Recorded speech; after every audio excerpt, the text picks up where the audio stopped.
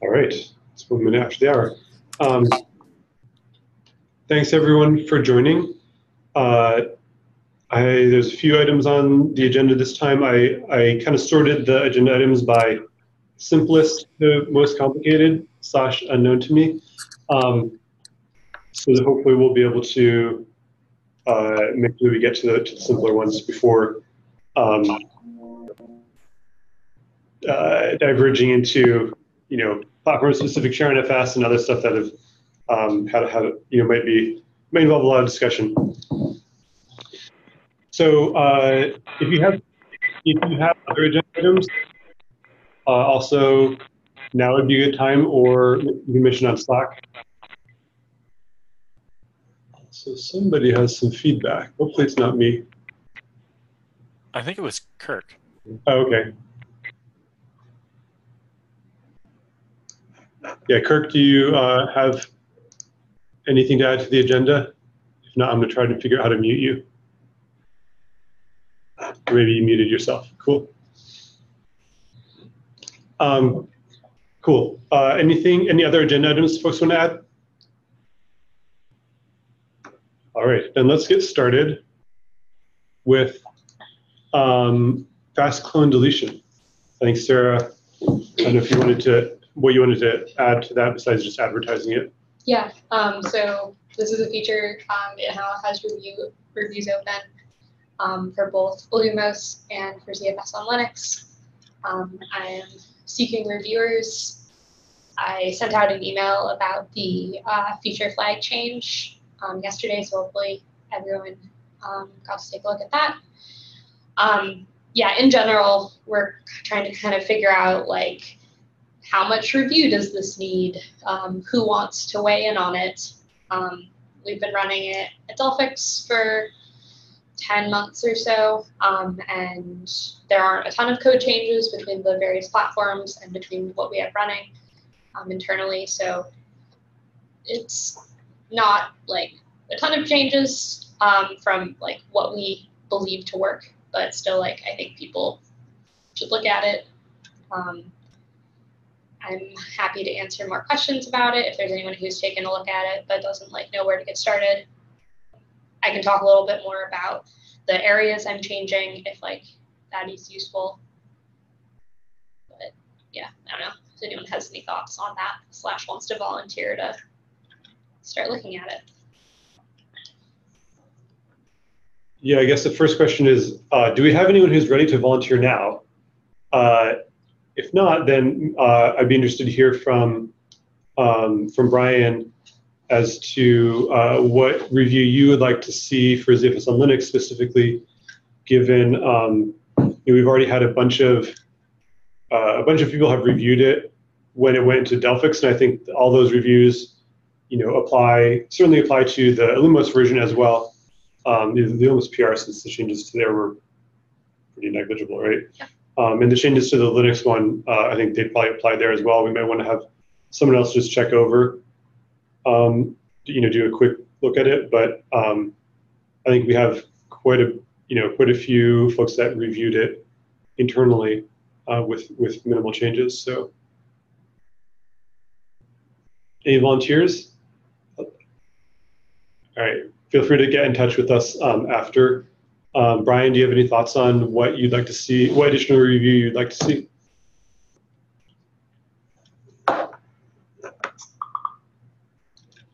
Hopefully Brian is here and looking for his mute button.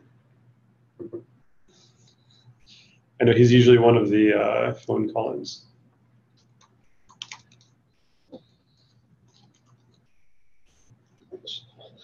I just pinged him on Slack, but we might have to come back to this.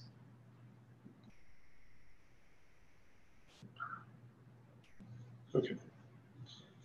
All right, well, we'll come back to this if he joins or finds his mute button.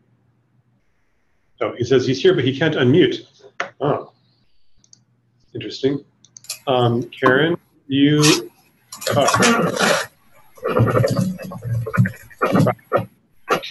Someone has the unmute. Not being able to unmute is a feature, not a bug. Oh, yeah, that's true. Not be able to unmute other people.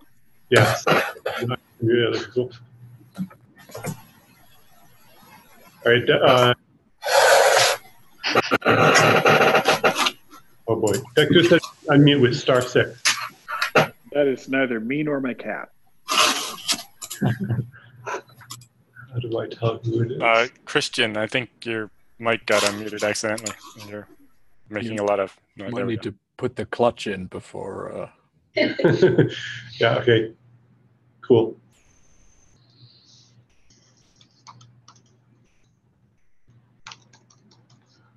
All right, we'll get back to Brian. He said he could call back in. So let's move on to the next agenda item, which was Luke. Are you on the call? Luke wrote in asking about FIPS 140-2 certification. Yes, I'm on the call. Can y'all hear me? Yep. Do you want to kind of set up where you're coming from, what you're looking for here? Yeah. So I work for a defense contractor, and fairly new to me, that business, but I've been using ZFS for a while, and I'm seeing a lot of places where it could be applied in the defense industry. And one of the requirements for doing so is what they call FIPS, which is Federal Information Processing Standard. And it's a way to get encryption certified for use for stuff related to the US government. And I don't know the full process for that, but I know that other stuff like DMCrypt has already gone through the process. But I could see ZFS on Linux with its native encryption being a wonderful replacement for DMCrypt if it's able to get the same certifications. And it would affect other industries like healthcare, finance, researchers, because some of those fall under the same FIPS 140 requirement. Do you know if it's possible Certification for anything is doable, just really, really expensive and time consuming. Do you know if it's possible to get that certification for the source? Or is that something that you would get for a specific binary build? I think it's for a specific binary build. I don't know if it's possible with the source. It is definitely outside my area of expertise, but I'm willing to put in legwork or do whatever I can if it's helpful. If it's I can do requirements for binaries. I do a lot of compliance and certification over here, so I'm also happy to do whatever I can to help out. I might actually be useful for once. Is it, how does the ZFS module that people use on Linux distributions get built today? Is it built in a central place and shipped out to lots of different people, or is everybody basically building it on their local system? It depends on the distro, I think. So like, Ubuntu provides binaries, and they are probably the only major distro that does so. So like folks using it on Red Hat are probably compiling it from source, as far as I know. And other folks outside of Linux might not be aware, but the actual encryption implementation that's used by ZFS on Linux is the Illumos one that was ported from the Illumos, whatever it's called, kernel encryption framework was ported to Linux. So I'm sure that like at some point Sun/Oracle, got that stuff certified. But again, that would be for specific. Yeah, presumably that was for like each right? release. That was like the Solaris 10.7 Right. Binary was certified. So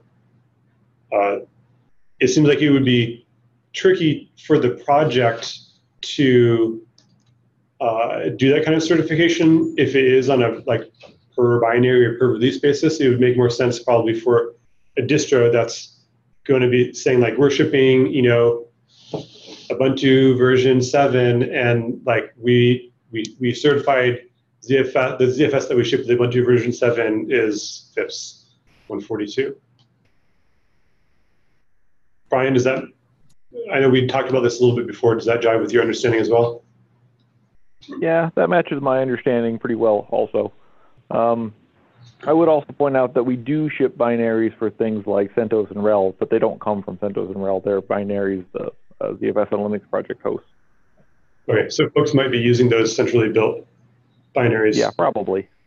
So like in theory, it could be possible for the ZFS on Linux /OpenZFS project to go through that, given enough money and effort. You presumably would have to keep doing it for each Yeah, each binary, basically. Something that actually might make things a little easier. I did some digging into some of the documentation I have because we're looking at some of this same kind of stuff over here for entirely non-ZFS related products. But source code validation is also something that we can do. It is looked at during the validation process. So. But my understanding for open source projects, what we can do as a community, I guess, is to just prepare ZFS to be easy to be certified. So what we can do, for example, add a bunch of if defs that basically, so you are able to easily exclude encryption algorithms that cannot be part of FIPS. And do stuff like that. So we cannot really, it doesn't really make sense to certify OpenZFS as a project, but it would help other vendors that build products on top of OpenZFS to have this component to be easily certified, because each vendor has to actually submit his own product and this product has to be certified. So we can just make this process easier as a community. Gotcha. Yeah. Definitely gonna be the easier way to go is like provide like an alternate build alternate set of build instructions that would remove the stuff that isn't compliant. If we wanted to start doing a binary build for the community that we could get FIPS certified, I can definitely see what I can do on my end to help sponsor support that. I'm sure I've got some room in my budget this year. Are there any specific requirements with regards to the reproducibility of the build?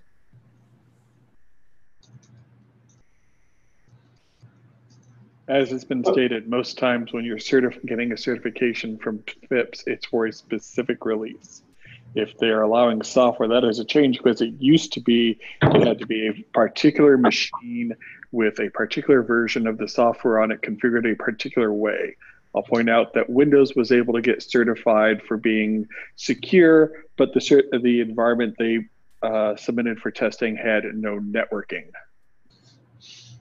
Yeah, so I think probably we need to do some more research here if we want to pursue this. One nice thing that kind of relates to your question is that my understanding is that the actual the certification applies to the encryption part, which is a separate kernel module. I'm not sure how much, if at all, the certification would really depend on ZFS per se. Oh yeah? Yeah, because they're going to be looking at the entire system, not just what cryptographic algorithms are used. You have to use a specific, I'm not going to say anymore. There's actually a Wikipedia on FIPS 140 people can go look at. Yeah, I've looked at it, but maybe I didn't totally understand it. All right. Well, it sounds like Luke, maybe connect with some of the folks here that are really much more knowledgeable than I am. And I think, as a community, we're probably willing to help out. And if there's, like you said, build options and stuff that we can do to make it easier to do that certification, that's cool. I don't think it's probably not something that the project is going to be undertaking, from a top-down approach. I imagine that'd be especially difficult with Linux, just because different distros are going to have a different version of the kernel, so you would end up with a different binary even, right? Well, yeah, definitely. I mean, every distro would have their own, right? And we get crazy. I mean, every time they rev the kernel, they would get another one too, so I have no idea how that process would look like. Yeah, Alan makes a very, very good point there. It should also be noted that we can do the work to get ourselves FIPS compliant. There's no official usage for that term, so we could do the work to make it easier to build, like what was suggested earlier. Have option flags to take out the stuff that wouldn't be compliant, and we could say that it's FIPS compliant, but not that it's FIPS validated, and then let people pull that stuff down and do their own builds and go through the headache on their own. We can do that right now because it's using FIPS approved algorithms, to be honest. Yeah. Well, and problem solved. No work needed. Yay! But actually, I'm not sure for encryption itself. Yes, but we have a bunch of hash algorithms that probably are not FIPS compliant, and also I think FIPS also includes how you use random number generators and what kind of number generators you use. So there might be more than just AES. FIPS allows, but you have to have you can have more than they allow. It's just that when you go to configure it a particular way, it has to be FIPS compliant for the validation. So having extra cryptographic algorithms, hash algorithms, etc., is not a problem for that. They just have to be able to, it has to be able to select the ones that are approved. Yeah, that's good. Cool. Luke, did you have any kind of last words or comments on this before we move on? No, appreciate the time. I'll put my contact info in the chat, so if anybody wants to reach out regarding it, and I'm going to do some more research and legwork and see what resources I can pull at work. Cool, thanks. I'll drop my info in there too, so if anyone can make use of anything I'm doing, just let me know, hit me up. Happy to help how I can. Thanks. So let's circle back to the reviewers for Fast Clone Deletion now that we can hear Brian. So Brian, the question for you was, what additional review would you like to see before this goes into Linux, given that it's been pretty thoroughly reviewed. The Illumos version has been pretty thoroughly reviewed, and I think we could have somebody do another once over of the Linux version. But what additional would you like to see? I was going to say that this actually looks like it's in really good shape to me. It's been seen. I actually volunteered myself to review it, so I got a chance to look over it at least a little bit. And yeah, I didn't have any real complaints. So I think it'd be great if we could get another reviewer on the Linux side to look at it and see. But I mean, it held together through all the automated testing. You guys have done a ton of work testing it at Delphix, so it seems to be in great shape. So I don't have too many reservations about it. I mean, just a little more testing, and I think we could pull it in. All right. And is this something that you would wait until 0.8 is tagged first? Or well, that was my initial intent, but I mean, possibly I didn't expect this to show up, so it wasn't in the original plan, particularly something that's been baked this long already. So I was thinking after 0.8, but we'll see. Would it be useful to get it in sooner? Yeah, but yeah, I mean, but it depends on when 0.8 is, right? Like, we're trying to get all, we're trying to not carry a ton of diffs, so we'd like to get it upstreamed, sooner rather than later, so that we can, have our product tested on, the with all the features, sooner rather than later. But it's also not like the last feature we're waiting on. Yeah. Right. So it's not. Yeah. So then it probably makes sense, I would think, to put it in after 0.8. Like, we can get 0.8 tagged as soon as humanly possible, and then this can go in right afterwards. Yeah. I mean, like, I think last meeting, you said that 0.8 would be tagged in February or March. So, yes. Is that still the plan, or is it moves out a month every month? Well, February is looking pretty unlikely.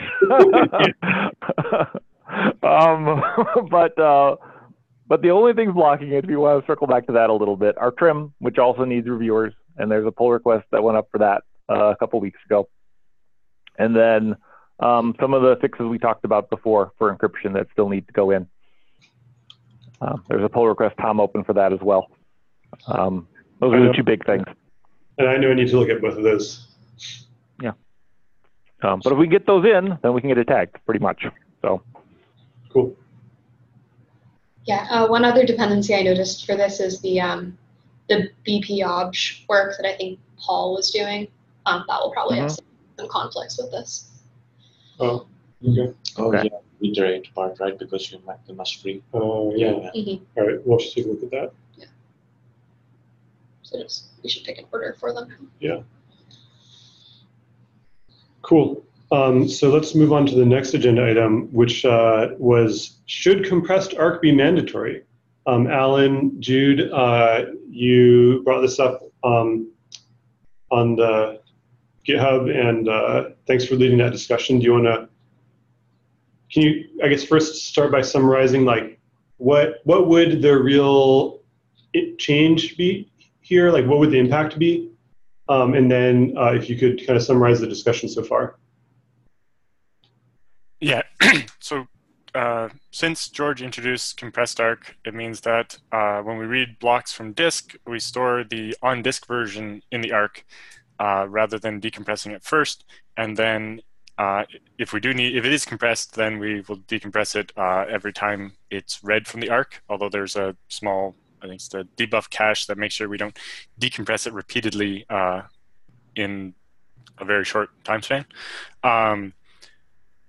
It caused a bit of complication with the way the L2 arc works, related to previous work that George Wilson did, so that the checksum for the version written to the L2 arc device is the same as the on-disk version, whereas previously I think it was always LZ4, so it was different. The intent there was to avoid storing a different checksum as part of the L2 arc header. Instead, just piggyback on the checksum of the block pointer. So that means if you disable compressed arc, the copy in the arc no longer matches the copy that's on disk in the main storage. And so when you go to feed the L2 arc, you might have to recompress the block, or yes, if compressed arc is off, you might have to recompress the block before you write it to the L2 arc to get the same checksum when you read it back from the L2 arc sometime in the future. And this can cause a problem if your compression algorithm doesn't actually produce the same result every time, which can happen if you're mixing software gzip and the quick assist offloaded gzip because they use a different reference table or something. Or if, for example, using Z standard compression and you're using a newer version of Z standard now than when you originally wrote the blocks to disk. And so a question became, does anybody ever turn the compressed arc feature off?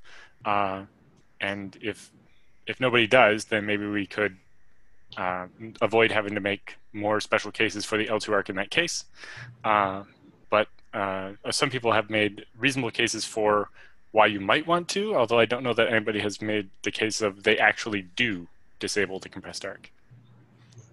There was also today a reference to another issue on the ZFS on Linux GitHub, where apparently if you poke some file in /sys to erase or dump the caches, it causes a panic when you try to read from the arc.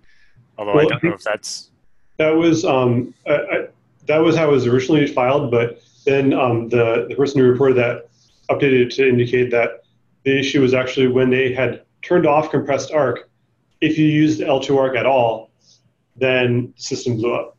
So it seemed like, at least on Linux, maybe compressed arc disabled plus L2 arc like just doesn't work, which would indicate that nobody's using that combination. Now there might still be people setting compressed arc to be disabled and not using L2 arc, which might be impacted by making compressed arc mandatory. Mm-hmm. I know that the encryption work changed how some of the feeding and reading back from the L2 arc works to support encryption and so on. And so it's quite a bit different from the code that I did all my original testing on FreeBSD, which was from before the crypto stuff. And I had hoped the crypto stuff might have the answer to the problem, but it seems it might actually have a worse version of the problem. Yeah. So was there any more kind of summary of the existing discussion that you wanted to bring in? I kind of agree with you that like people have raised theoretical concerns that seem like theoretically valid, but definitely we were kind of trading off here between implementation complexity and ability to add new features and improve existing compression algorithms and stuff versus some performance if folks have made this change, have changed this set tunable and are really taking advantage of it. So I think the most useful thing would be feedback telling us like, oh, actually, like we're using, like we need to be able to disable the compressed arc because this is the workload that we're doing and it's really important for us. And then, that would kind of let us know, okay, we really shouldn't rip this out. If we hear silence, then I think that's kind of, I think we would tend towards ripping out the functionalities to make this other stuff simpler. For what it's worth, the compressed arc has demonstrably increased the efficacy of the arc in a number of Postgres systems that we have. Like we just store a lot more stuff, and like the IO latency that we experience is the disks, it's not the decompression. So I think like I've seen Postgres benchmarks that say it's faster to have the compressed arc because you end up writing less data to the disk. Right, because the tenancy of the arc is substantially increased. In fact, we did some performance investigation at some point where there were recommendations to increase Postgres' buffer size at the expense of the arc, but actually we get better tenancy from the arc because it's compressed. So actually shrinking the Postgres buffers enables more, because you get between 1 and 2 times the bang for buck in terms of actual cache data in the compressed arc. So I don't know. I think we are unlikely to ever disable it in any of our stuff, I think, because we've just never noticed either the latency increase or the CPU usage overhead increase, really. Yeah, and that's similar to what George found when he wrote the feature originally. I think it was they had a working data set that was close to a terabyte, but the machine couldn't physically take more than 768 gigs of RAM. And then as soon as they turned on the compressed arc, it all fit in 400 something gigs of arc and everything was happy. I don't think the implementation complexity of a toggle for compressed arc is that bad. Basically, there's a check in a bunch of places in the arc is this block compressed? Because compressed arc has to support the fact that the block on disk might not have been compressed and therefore will stay uncompressed in the arc anyway, there's not much implementation complexity to the ability to disable the compressed arc, but it is, in this case, possibly creating more complexity with other features that might have a weird interaction, although all of those seem to be around the L2 arc, and maybe the solution is to fix the L2 arc. I don't know. I think there are probably a number of other things that need fixing in the L2 arc, to be honest. So, yeah, I agree. But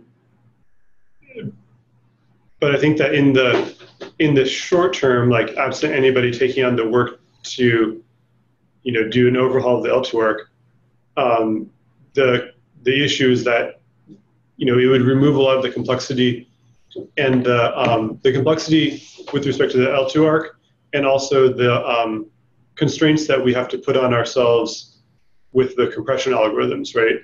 Because because if you disable the compressed arc and you have an L2 arc, then we have to be able to like regenerate the original compressed data when we write it to the L2 arc.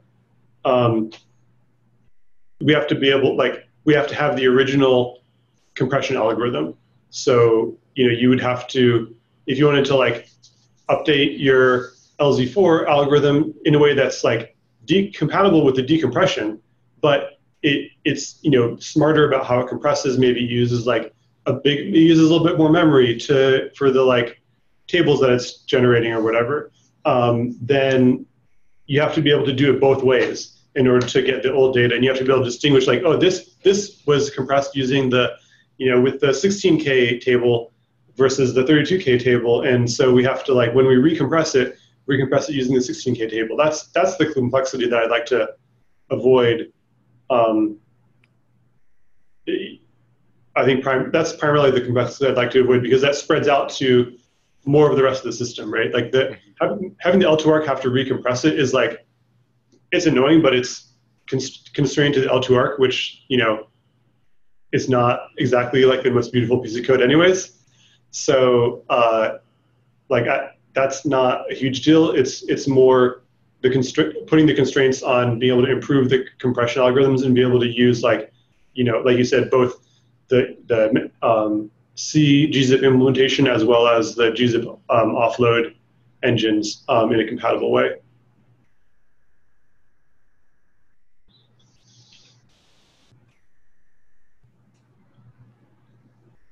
Okay, well, going once. Yeah, if anybody else wants to comment in the GitHub issue, I think we can continue the discussion there and see where it goes.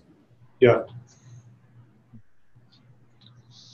All right, cool. Well, we'll take that as kind of positive feedback towards getting rid of the towards making compressed arc mandatory. That's probably a good way of saying it. Just last moment, I'd like to add the comment that unless something changed, we probably still don't have mechanism to directly read the right data to the arc buffer, ABD buffer, bypassing DMU cache, which means we're still doing another memory copy, which probably costs half of decompression time, which makes disabling decompression is close to pointless. Probably there is a difference, but not as dramatic as it could be. Yeah, I totally agree.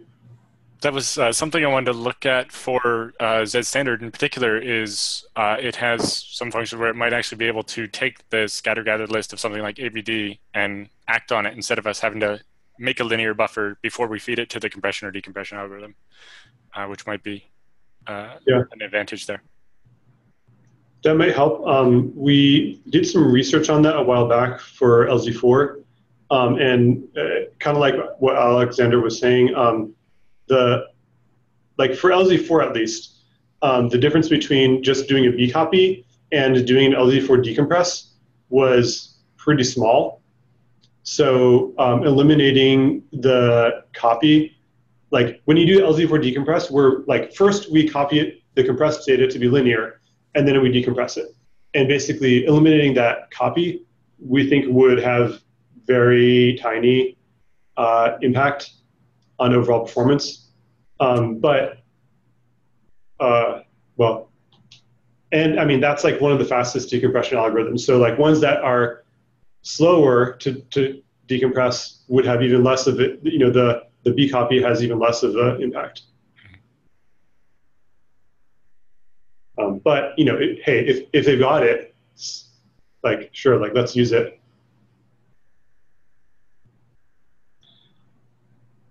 Cool. So George, do you want to talk about the platform-specific sharenfs? This is something that George brought up, I think, last meeting, and finally sent out the specific proposal yesterday. I'm not sure how many folks had a chance to read it before this meeting, but maybe, George, if you want to summarize what the proposal is, and then you maybe summarize the existing feedback. Sure. So We lost you. Can you guys hear me okay? How about now? Yeah, go ahead. Okay, great connection. So yeah, the concern originally when we started this discussion was that there are certain properties which are on an on-disk component that when you were to import a pool would cause ZFS to take certain actions.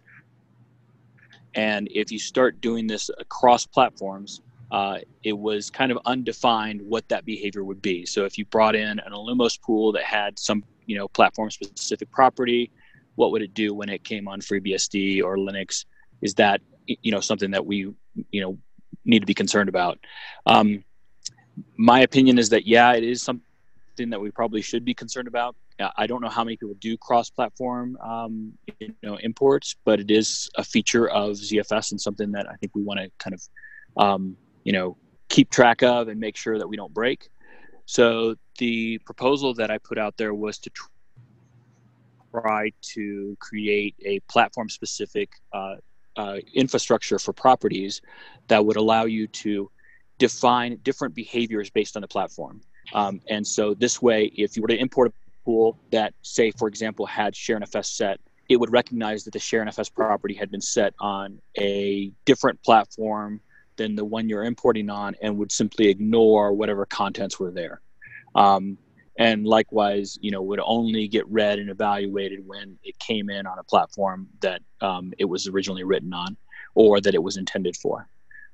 So that was kind of what I sent out. I would say right now, it's probably early on the feedback that has been provided.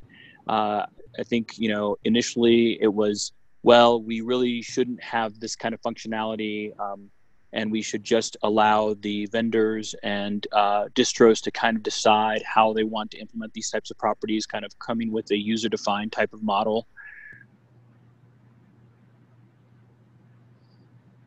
You dropped out, George. I think there's some drawbacks there. I think. Okay, am I back? Yeah, you're back. Yeah, can you hear me? Okay, sorry. So I think with user-defined properties, as a community, if we want to go that direction, it really starts to go towards a path where we're deprecating those features, because then anybody can define them the way they want. The code doesn't really need to live in ZFS. If it's important for us to have these types of properties, I think they're really, or to take action on some of these types of features like NFS or iSCSI or SMB. I think that needs to be closely tied to ZFS and probably needs to remain as a native property. Again, kind of my opinion. So I think the feedback so far has been kind of mixed. There's kind of a couple tweaks to the proposal, but I think they're all kind of in the same vein, that we would try to come up with some kind of nomenclature that would tie a property to a specific platform or distro. The granularity there, I think we can all decide on, how granular we want to make it. But overall, I think if we want to have a platform-specific property, it's the infrastructure, can accommodate that. So I think right now we're still kind of waiting to see, if there's more feedback or if people have feedback on this call. I had a question for Josh. You had thanks for your feedback on George's proposal. I read it and I'm not sure I totally understood your kind of counter proposal on the implementation details. I was wondering if you could talk about, like, it wasn't clear to me if your proposal was to have the behavior. Was it really about a command line flag to specify the operating system, as opposed to what George has said about a suffix on the property name, or was there an additional functional difference from what George was proposing that I was missing there? Well, so I think the biggest material difference in the way the properties would be applied was that I was suggesting that we could also have if you wanted to keep, for whatever reason, the way that it works today, that you could, basically. But that by default, we would arrange it so that it did not work that way. It works basically the way that George is describing, but with a slightly different veneer, essentially, on top, basically, from an interface perspective. I think that we, rather than add a bunch of new aliases where the name is included in the property name, I think we could make it like a field that's sort of mostly hidden from people most of the time, basically. And we could probably do that without changing any of the APIs, even in the libraries, really. We could add new APIs if you wanted to manipulate. You could add an extra field if you wanted to manipulate that specifically, but I think that in general, you would just be operating on the properties from your particular operating system, which again is quite similar to what George was saying, I think. I think it's a good idea, regardless of how it ends up looking. I think that it working this way is probably the right way to go. And I think we should probably be somewhat resistant to, I understand what Garrett is saying about the user property stuff, but I think that's a very appliance-centric sort of view.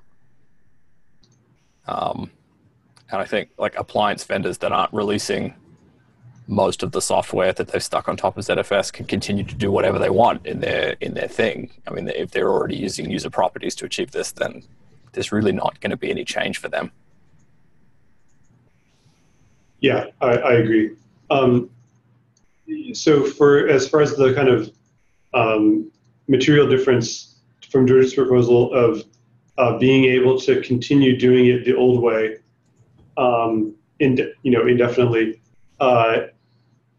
is the use case for that like if you're using very simple sharenfs and very simple value for the sharenfs property, then it does kind of work more or less. Like, I mean, if you just on, yeah, that would continue to work. Right, I would think so, and I would also think that it's possible that in the future we could align on a limited subset of values that work everywhere, even with some translation, perhaps. Yeah. But like, I also don't think we have to solve that now. I think we can do them.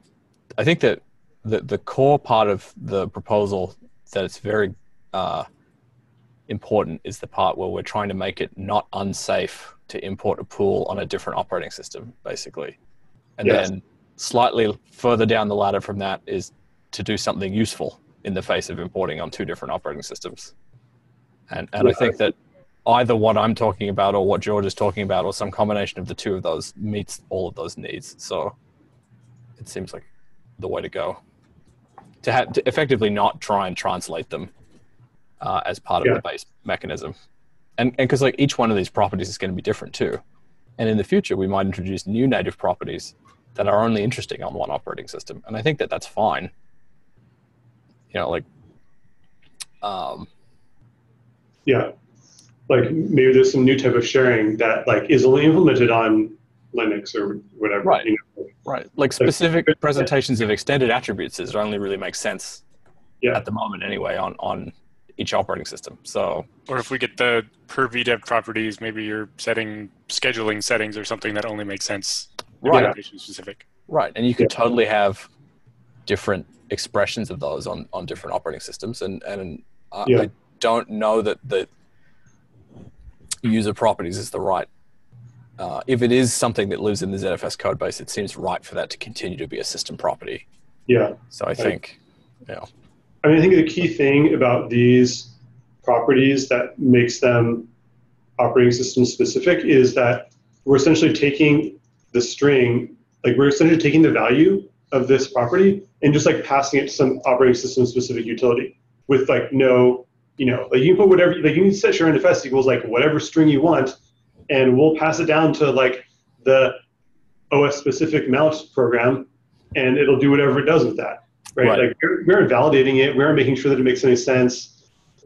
So I think that's what makes it really operating system specific. I mean, you could imagine like if we had implemented it a different way, or for some future thing like, let's say like share AFP, right? Like Apple Share Protocol, we could say, okay, like actually the value is something that ZFS knows about, right? Like you said, Apple Share equals like, purple, and like purple is something that ZFS knows, like, okay, great, like all of your files, when you share it, are going to become purple. Like, you look at them in the Finder, and now they have a purple tint on that. And as long as ZFS is the one interpreting that and implementing it, then like that totally makes sense. And if you bring it to some other platform that doesn't support purple, then it's like, well, like where it says like if value equals purple, then you just like opt that out or whatever. But the thing that's problematic is that we're not doing any of that. We're just like, here's a string, pass it to the OS utility. It's concrete rather than abstract, effectively. Like, but that's also that has benefits too. Yeah. In that we don't have to keep changing ZFS. Exactly. We add new mount flags. I mean, it's because like you'd have to basically have implemented like a NFS export, like domain specific language, basically. Yeah. That and then it would need to expand to cover all of the options that exist and all of the different configurations. So I can see why it was done the way that it was. Yeah. I see, Alan, you had some comments on the text. Do you want to I'll put them in the email. They're not important. Okay. I wasn't sure. It seemed like you were thinking about run user properties, and we were kind of... Or just namespacing. Maybe the @ makes more sense to make it more like the feature flags type of stuff, so that we have a sharenfs property, and it's an alias for the kind of hidden property that's OS specific or whatever, but you can still see and change what the value of sharenfs at Linux is from FreeBSD, so that when you import it on Linux, it'll work. But yeah, I think that was part of George's proposal. He was just using the underscore character, and it sounds like you're proposing like maybe making it more like the other thing we've done before, instead of coming up with a different. Yeah, sure. Instead of using up all the special characters. Yeah, that makes sense to use it @ instead of a underscore. Yeah, similar to how we do feature flags or the user quotas, and yeah. It kind of namespaces it. That way we can have an arbitrary number of the additional ones without having to have every one of them have a value or whatever. Yeah. You don't have to enumerate the set of possible OSs that could exist or whatever. Yeah, and the @ is already kind of a reserved, like, special character in the property names.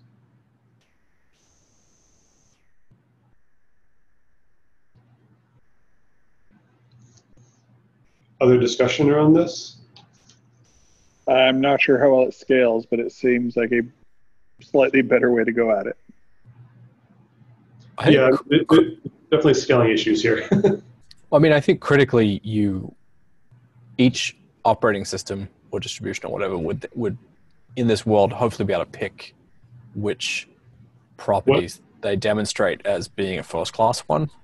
Yeah. So, like, you could just totally opt out of having share iSCSI altogether on your platform, for instance, if you don't want to support it, and you could arrange to have it be an error to set it on a platform that doesn't support it without also specifying which other operating system, and then just like it would accept any foreign token, but it's like, oh, we don't support that on this one.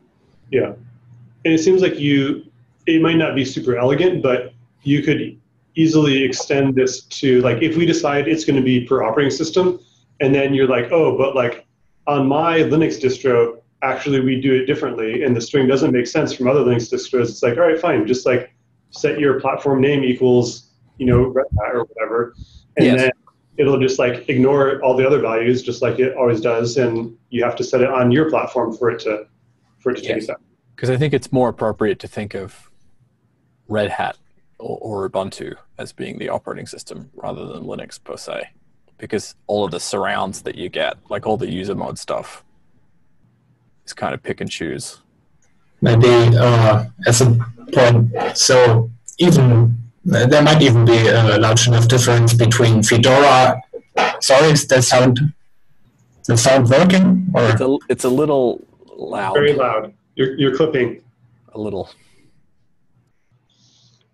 Another one that I think Richard Elling brought up was, on Linux there are 4 different iSCSI things that it could be, and so maybe just at Linux or whatever doesn't make sense, and instead the name of the specific iSCSI server or whatever. Right. In the part of like if you have different iSCSI servers, you would need to bake in the names of the different iSCSI servers into the ZFS binary. Not necessarily. Right? I mean, like you could just make room for a string, and then like the part of the thing that's interpreting it could.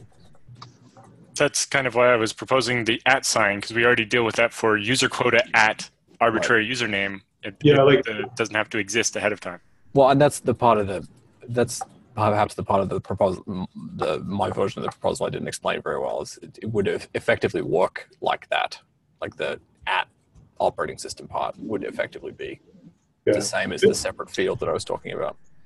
I mean, I think the goal that you guys are talking about is that you want it to be so that for any given software, for any given code base of ZFS, like ZFS on Lumos, for example, ZFS on Lumos doesn't have to know when Jorgen ports ZFS to some other new crazy operating system, right? Like Jorgen can port it to like 20 new operating systems, but we don't have to change the Lumos code to know about like all of those operating systems sharenfs versions, right? Like Illumos code only needs to know that like there's the legacy sharenfs, there's the Illumos sharenfs, and like any other things I just ignore, and that's fine, right? And yeah, like you can set them. You can do like ZFS set sharenfs at like whatever you want, and like maybe they'll work if some other platform pays attention to that, and maybe it won't. But I think that's the point that both of you are getting at, right? Right. I see heads nodding. So that sounds like good feedback for George's proposal to make sure that we basically like you're able to ignore the platforms that are not yours, but also set them without having to add new code for each other platform that might exist. Because it's just a string. Yeah, it's just like, you know, the sharenfs property that is for operating system, insert string here that we don't validate or care about. Right. And if your operating system does have a number of choices to make, other than just the operating system, you could encode those in the string somehow, because its interpretation is then up to you. You could say, you could be like on you know, like there's 3 different iSCSI servers. You can set values for each of them, and then there's some external thing like Etsy, which iSCSI server do you want? And you set that, and then that tells you which one he uses, or maybe you can use all of them. Right. It's kind of your OS decision to make then, based on what you want to ship and support, I think. So I have a question. On that and Richard's notes about things like Samba, which can be the same across all, but I think on Illumos, the SMB server is different. Maybe it even makes sense to just combine the 3 of these into just a share property. And you just have share at FreeBSD NFS and share at Samba, and the Samba one would work everywhere you have Samba, or you know, share at Illumos SMB. I don't know if it makes sense, but making it less tied to the OS and more to the implementation of the sharing protocol. So multiple apps, is that going to be supported by the ZFS code?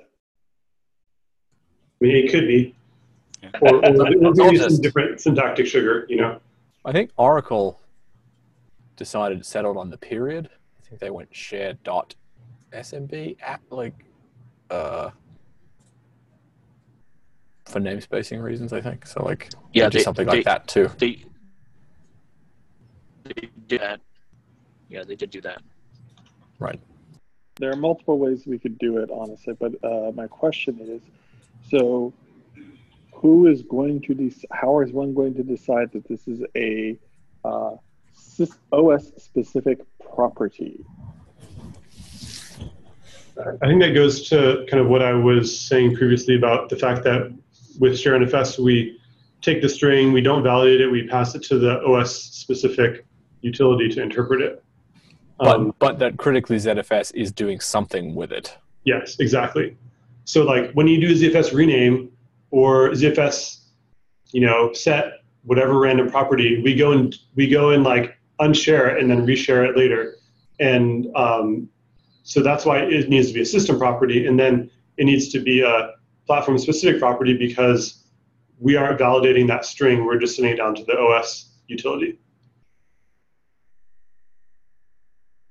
I think it's about hooks, basically. Like you need to do some stuff at particular points in the life cycle of managing file systems and pools, pretty much.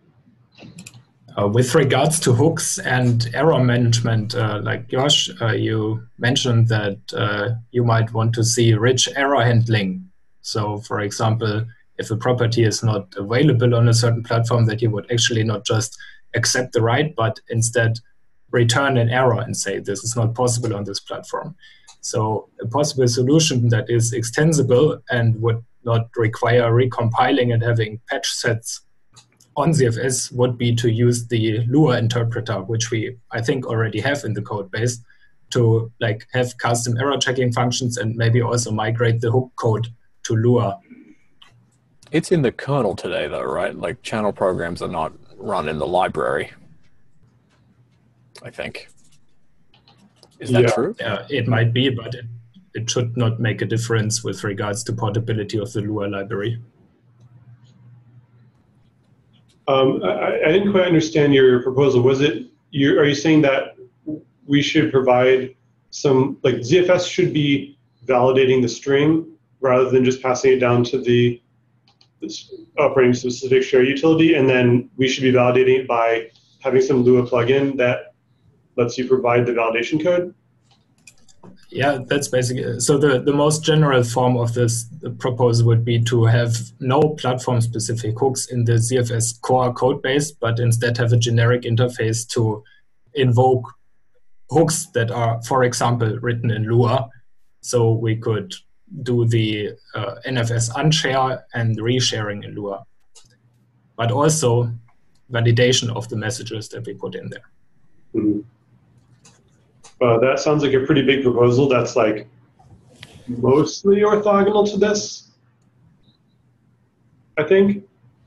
I'm thinking about the platform support, like consider different Linux distributions and also the additional dimension of different NFS servers, different SMB implementations, different iSCSI implementations. I can see a pretty big patch set that is unique per distribution, not just per operating system, but per distribution to actually support that. Like if we want to have the property as a plain string and not do anything specific about it, fine. But if we have these system-like properties, so for example, setting the NFS share attributes or something, as you said, we need to do something in the moment that property is set. And I think the amount of combinations explodes if we say, okay, we allow all these different combinations of distribution and software versions or software variants.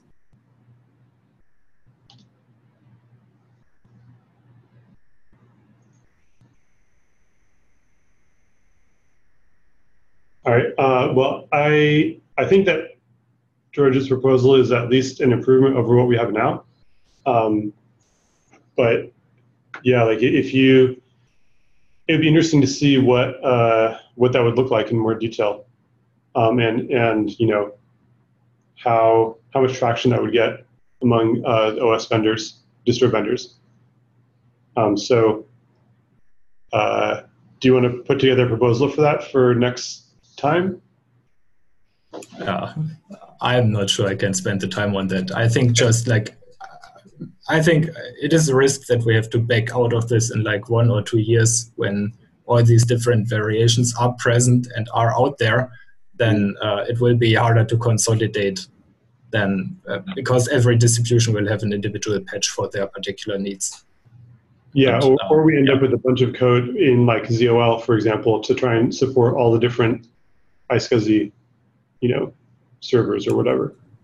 Yeah, and that code will necessarily get out of sync as the different iSCSI servers evolve independently of ZFS. That is my fear in big air quotes. Sure. And trying to make it a bit simpler, how about, how do you guys, going back to the hooks, how do you guys think the hooks should be implemented? For example, it should be just, because it could be to some extent just the property could have like value extension where you put the string, and also like handler extension where you put the path to executable that will be past the string once the property changes or something like that. Or do you think more about like library call, or what was the idea behind the hooks?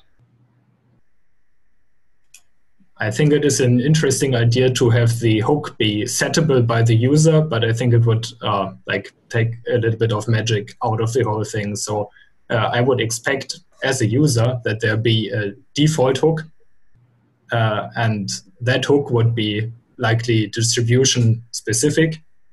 And if I have even more custom needs, then maybe I could override the hook. But in general, I would think that the distribution provides the hook implementation, and the ZFS code base only wires the code that sets the property to the invocation of the hook, and then ZFS is out of the way.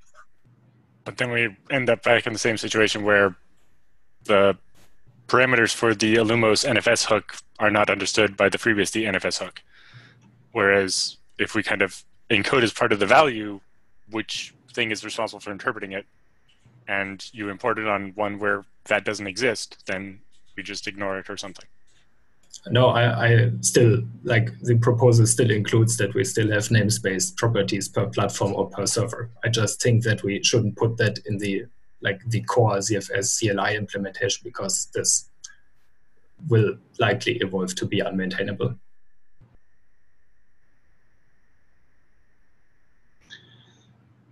All right, well, I think that's good feedback, and we're out of time. Sorry, Christian, we didn't get to your last agenda item. We'll add it for next month. Next month, so the next meeting should be March 26th. I think next month we'll do it this time again, and then maybe the one after that we'll do it earlier. So like maybe two at this time, and then one at the earlier time. Seems like both times work for a lot of people, so that'll be good. And thanks everyone for participating. We'll see you 4 weeks from now. Thank you. Bye. Thanks as always, Matt. Ciao, everyone.